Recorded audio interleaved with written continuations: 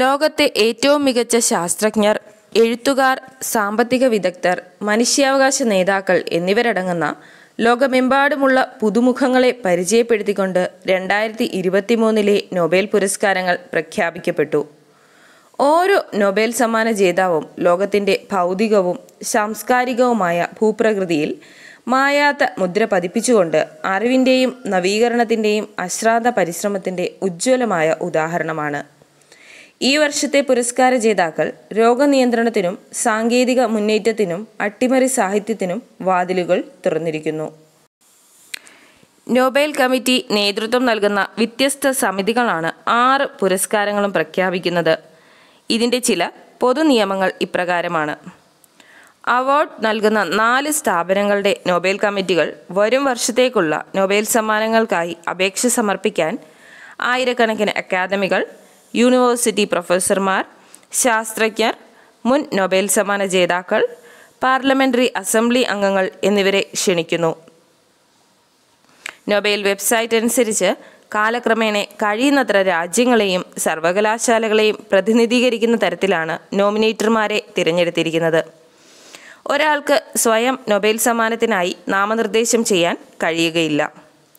എല്ലാ വർഷത്തെയും നാമനിർദ്ദേശ പ്രക്രിയകൾ പോയ വർഷം സെപ്റ്റംബറിൽ ആരംഭിച്ച് ജനുവരി 31 അവസാനിക്കും. സമാധാനത്തിനുള്ള നൊബേൽ സമ്മാനം ഒഴികെ. സമാധാനത്തിനുള്ള നൊബേൽ സമ്മാനത്തിൻ്റെ നോമിനേഷനുകൾ അവസാനിക്കുന്നത് ഫെബ്രുവരി 1 ഒക്ടോബറിൽ സമ്മാനങ്ങൾ പ്രഖ്യാപിക്കും. ഡിസംബർ 10 സ്റ്റോക്ക്ഹോമിൽ നടക്കുന്ന നൊബേൽ സമ്മാന ചടങ്ങിൽ നൊബേൽ സമ്മാന ജേതാക്കൾ അവരുടെ അവാർഡുകൾ സ്വീകരിക്കും. 50 വർഷം കഴിയുന്നതുവരെ നാമനിർദ്ദേശം ചെയ്യപ്പെട്ടവരുടെ പേരുകൾ വെളിപ്പെടുത്താനാകില്ല. നൊബേൽ ചരിത്രം, വിവാദങ്ങൾ എന്നിവ ഉൾപ്പെടുത്തിക്കൊണ്ട് വിശദമായ ഒരു പഠന വീഡിയോ GK സ്ലൈസസ് പ്രസിദ്ധീകരിച്ചിട്ടുണ്ട്. ഇതിൻ്റെ ലിങ്ക് ഡിസ്ക്രിപ്ഷനിൽ കാണാം. 2023 ഓരോ വിഷയത്തിനും ലഭിച്ച നൊബേൽ പുരസ്കാരങ്ങൾ, അവയുടെ പഠന മേഖല എന്നിവ വിശദമായി മനസ്സിലാക്കാം. Physiology or medicine. ഫിസിയോളജി അല്ലെങ്കിൽ മെഡിസിനുള്ള നൊബേൽ പുരസ്കാരം Hungary ശാസ്ത്രജ്ഞയായ Katalin കരിക്കോ, American ശാസ്ത്രജ്ഞനായ Drew Weissman എന്നിവർ തുല്യമായി പങ്കിട്ടു. COVID-19 ചെറുക്കാനുള്ള ആദ്യത്തെ mRNA വാക്സിനുകളിലേക്ക് നയിച്ചത് ഇവർ നടത്തിയ ഗവേഷണങ്ങളാണ്. mRNA വാക്സിൻ മനുഷ്യരുടെ പ്രതിരോധശേഷിയെ എങ്ങനെ ബാധിക്കുന്നു എന്ന കണ്ടെത്തൽ വാക്സിൻ വേഗത്തിൽ വികസിപ്പിക്കുന്നതിന് ഏറെ സഹായിച്ചു. നമ്മുടെ കോശങ്ങളിലെ DNA-യിൽ എൻകോഡ് ചെയ്തിരിക്കുന്ന ജനറ്റിക് ഇൻഫോർമേഷൻ കൈമാറ്റം ചെയ്യപ്പെടുന്നത് മെസ്സഞ്ചർ RNA അല്ലെങ്കിൽ mRNA വഴിയാണ്. ഇതാണ് പ്രോട്ടീൻ നിർമ്മാണത്തിൻ്റെ ഒരു മാർഗരേഖ. സെൽ കൾച്ചർ ഇല്ലാതെ mRNA നിർമ്മിക്കുന്നതിനുള്ള രീതികൾ 1980 തന്നെ നിലവിൽ വന്നിരുന്നു. ഇൻ വിട്രോ ട്രാൻസ്ക്രിപ്ഷൻ എന്നാണ് അറിയപ്പെട്ടിരുന്നത്. ഇത് മോളിക്കുലാർ ബയോളജിയുടെയും അവയുടെ ആപ്ലിക്കേഷൻ്റെയും വികാസത്തിന് കാരണമായി. mRNA സാങ്കേതിക വിദ്യയോടുള്ള താൽപ്പര്യം വർദ്ധിക്കാൻ തുടങ്ങി. 2010 നിരവധി കമ്പനികൾ ഈ രീതി വികസിപ്പിക്കുന്നതിനായി പ്രവർത്തിച്ചു. സിക്ക വൈറസിനും MERS-CoVനും എതിരായ വാക്സിനുകൾ ഈ രീതി പിന്തുടർന്നു. തുടർന്ന് SARS-CoV-2 ഈ രീതി അവലംബിച്ചു.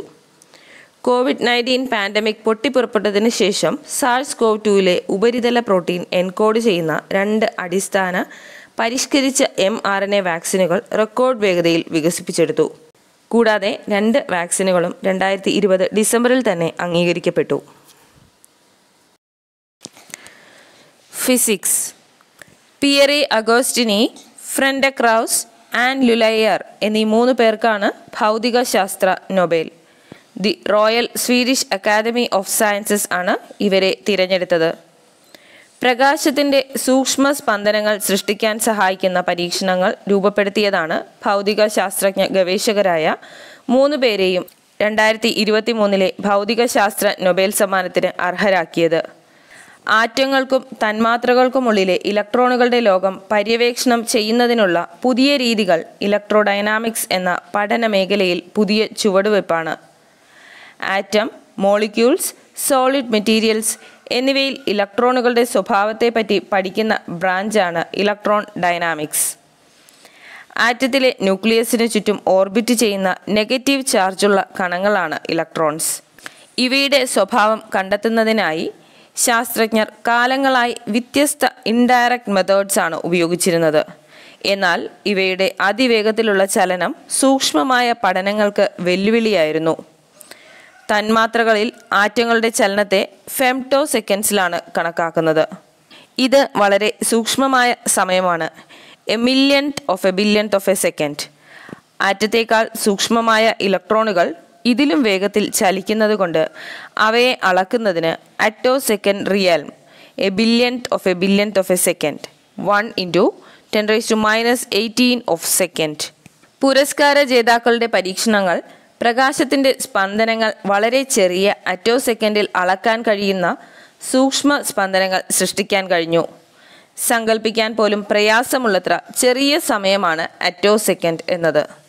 ഓരോ ഇലക്ട്രോണുകളുടെയും ചലനങ്ങൾ ട്രാക്ക് ചെയ്യുന്നതിനെക്കുറിച്ച് അറ്റോ സെക്കൻഡ് മാത്രം നീണ്ടു നിൽക്കുന്ന ലേസർ പൾസുകൾ ഉപയോഗിക്കാം.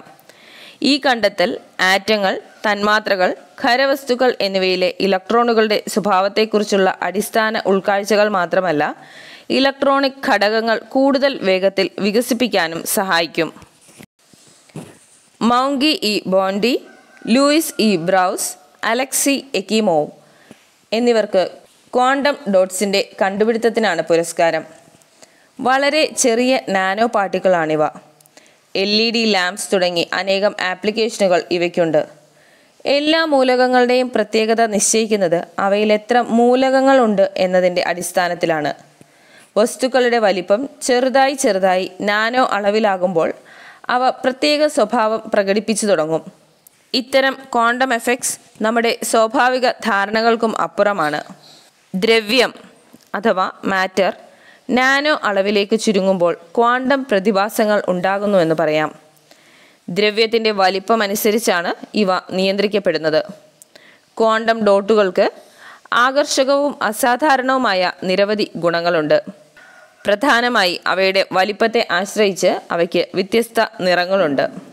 1980കളുടെ തുടക്കത്തിൽ ലൂയിസ് ബ്രൂസും അലക്സി എക്കിമോവും സ്വതന്ത്രമായി ക്വാണ്ടം ഡോട്ടുകൾ സൃഷ്ടിക്കുന്നതിൽ വിജയിച്ചു.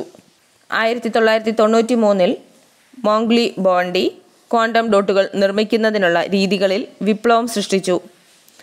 അവയുടെ ഗുണനിലവാരം വളരെ ഉയർന്നതാക്കി.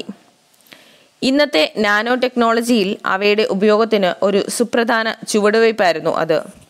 2023 രസതന്ത്രത്തിലെ നോബൽ സമ്മാന ജേതാക്കൾ ക്വാണ്ടം പ്രതിഭാസങ്ങളാൽ നിർണ്ണയിക്കപ്പെടുന്ന കണങ്ങളെ വളരെ ചെറിയ അളവിൽ ഉൽപ്പാദിപ്പിക്കുന്നതിൽ വിജയിച്ചു. ഇവ ഇപ്പോൾ വാണിജ്യ ഉൽപ്പന്നങ്ങളിൽ കാണപ്പെടുന്നു. ഭൗതികശാസ്ത്രം, രസതന്ത്രം മുതൽ വൈദ്യശാസ്ത്രം വരെയുള്ള നിരവധി ശാസ്ത്രശാഖകളിൽ ഇവ ഉപയോഗിക്കുന്നു. ക്വാണ്ടം ഡോട്ടുകൾ അങ്ങനെ മനുഷ്യരാശിക്ക് ഏറ്റവും വലിയ പ്രയോജനം നൽകുന്നു. ഗവേഷണങ്ങൾ മുന്നോട്ട് പോകുമ്പോൾ ഭാവിയിൽ quantum ഡോട്ടുകൾക്ക് flexible electronics, minuscule sensors, സ്ലിമർ solar cells, encrypted quantum communication എന്നിവയ്ക്ക് സംഭാവന നൽകാമെന്ന് ഗവേഷകർ വിശ്വസിക്കുന്നു. ഒരു കാര്യം ഉറപ്പാണ്, അത്ഭുതകരമായ ക്വാണ്ടം പ്രതിഭാസങ്ങളെക്കുറിച്ച് പഠിക്കാൻ ഒരുപാട് അവശേഷിക്കുന്നു. ലിറ്ററേച്ചർ. നോർവീജിയൻ ഓതർ ജോൺ ഫോസിനാണ് സാഹിത്യത്തിനുള്ള പുരസ്കാരം. നിശബ്ദമാക്കപ്പെട്ടവർക്ക് ശബ്ദം നൽകുന്ന അദ്ദേഹത്തിൻ്റെ നൂതന നാടകങ്ങൾക്കും ഗദ്യങ്ങൾക്കുമാണ് പുരസ്കാരമെന്നാണ് royal Swedish academy of sciences പ്രസ്താവിച്ചത്. നാടകരചന, ട്രാൻസ്ലേഷൻ എന്നിവയാണ് അദ്ദേഹത്തിൻ്റെ ഇടങ്ങൾ. 70ഓളം നോവലുകൾ, children's books, എസ്സേയ്സ് and theatre place തൻ്റെ കൃതികളിൽ 50ഓളം ഭാഷകളിലേക്ക് വിവർത്തനം ചെയ്യപ്പെട്ടിട്ടുണ്ട്. ഫോഴ്സ് മിനിമലിസം എന്നാണ് അദ്ദേഹത്തിൻ്റെ രചനാ രീതിയെ അറിയപ്പെടുന്നത്. A new name, സെപ്റ്റോളജി 6-7, I am the wind, മെലങ്കോളി, boat house, the dead dogs എന്നിവ ഏറെ പ്രധാനപ്പെട്ട രചനകളാണ്. സ്വെറിജസ് റിക്സ് bank price in economic sciences. ഈ വർഷത്തെ എക്കണോമിക് സയൻസസിലെ നോബൽ അമേരിക്കൻ പ്രൊഫസറായ ക്ലൗഡിയ ഗോൾഡിന് നൽകുന്നതായി the royal Swedish academy of sciences പ്രഖ്യാപിച്ചു. സ്ത്രീകളുടെ തൊഴിൽ വിപണി ഫലങ്ങളെക്കുറിച്ചുള്ള നമ്മുടെ ധാരണ വികസിപ്പിച്ചതിനാണ് പുരസ്കാരം. തൊഴിൽ വിപണിയിലെ ലിംഗവ്യത്യാസങ്ങളുടെ പ്രധാന സാരാംശങ്ങൾ അവർ കണ്ടെത്തി.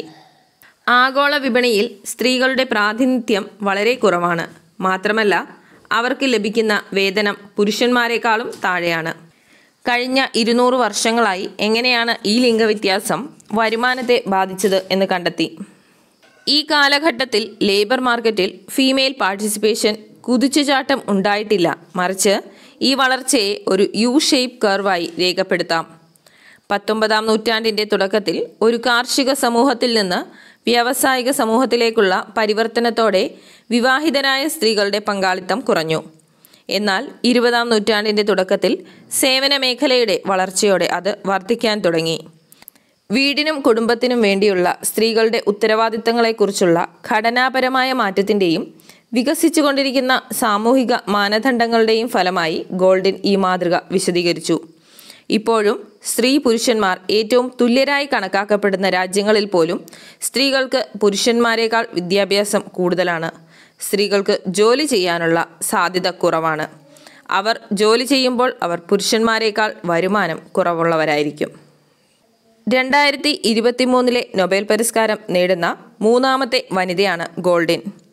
2009 ഒലിവർ ഇ വില്യംസണിനൊപ്പം എലിനർ ഓസ്ട്രോമിന് അവാർഡ് ലഭിച്ചപ്പോൾ 2019 എസ്ത്ര ഡുഫ്ലോ അത് അഭിജിത്ത് ബാനർജി, മൈക്കൽ ക്രൈമർ എന്നിവരുമായി പങ്കിട്ടു.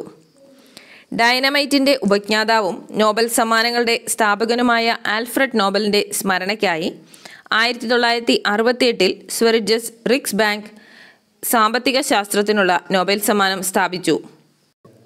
Nobel peace prize Iranian പ്രവർത്തകയായ Narges മുഹമ്മദിക്കാണ് ഇത്തവണത്തെ നൊബേൽ സമാധാന പുരസ്കാരം ലഭിച്ചത്.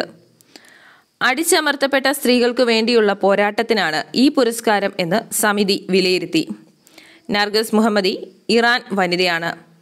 അവർ നടത്തിയ പോരാട്ടങ്ങളുടെ പേരിൽ ഭരണകൂടം അവളെ 13 തവണ അറസ്റ്റ് ചെയ്യുകയും 5 തവണ ശിക്ഷിക്കുകയും 31 വർഷം തടവും 154 ചാട്ടവാറടിയും വിധിക്കുകയും ചെയ്തു. ഇപ്പോഴും ഇവർ ജയിലിലാണ്. സെപ്റ്റംബർ 2022 ഒരു കുർദിഷ് വനിതയായ മഹ്സ ജിന അമീനി ഇറാനിയൻ മോർട്ടാലിറ്റി പോലീസിൻ്റെ കസ്റ്റഡിയിലിരിക്കെ കൊല്ലപ്പെട്ടു. 1979 അധികാരത്തിൽ വന്നതിന് ശേഷം ഇറാന്റെ ഭരണകൂടത്തിനെതിരെ നടന്ന ഏറ്റവും വലിയ രാഷ്ട്രീയ പോരാട്ടങ്ങൾക്ക് അവളുടെ കൊലപാതകം കാരണമായി. San ജിന്ദഗി Azadi, woman life freedom എന്ന മുദ്രാവാക്യം ഉയർത്തി ആയിരങ്ങൾ നടത്തിയ പ്രക്ഷോഭത്തെ ഭരണകൂടം പ്രതിരോധിച്ചു. 1990കളിൽ ഒരു യുവ ഫിസിക്സ് വിദ്യാർത്ഥി എന്ന നിലയിൽ സമത്വത്തിനും സ്ത്രീകളുടെ അവകാശങ്ങൾക്കും വേണ്ടിയുള്ള ഒരു വക്താവായി നർഗസ് മുഹമ്മദി പേരെടുത്തു കഴിഞ്ഞിരുന്നു. പഠനം പൂർത്തിയാക്കിയ ശേഷം പരിഷ്കരണ ചിന്താഗതിയുള്ള വിവിധ പത്രങ്ങളിൽ എഞ്ചിനീയറായും കോളമിസ്റ്റായും ജോലി ചെയ്തു. 2003 സമാധാനത്തിനുള്ള നോബൽ സമ്മാന ജേതാവ് ഷിറിൻ എബാദി സ്ഥാപിച്ച ടെഹ്റാനിലെ ഡിഫൻഡേഴ്സ് ഓഫ് ഹ്യൂമൻ റൈറ്റ്സ് സെൻ്ററുമായി അവർ ബന്ധപ്പെട്ടു. തടവിലാക്കപ്പെട്ട പ്രവർത്തകരെയും അവരുടെ കുടുംബങ്ങളെയും സഹായിക്കാൻ ശ്രമിച്ചതിന് 2011 മുഹമ്മദി ആദ്യമായി അറസ്റ്റിലാവുകയും നിരവധി വർഷത്തെ തടവിന് ശിക്ഷിക്കുകയും ചെയ്തു.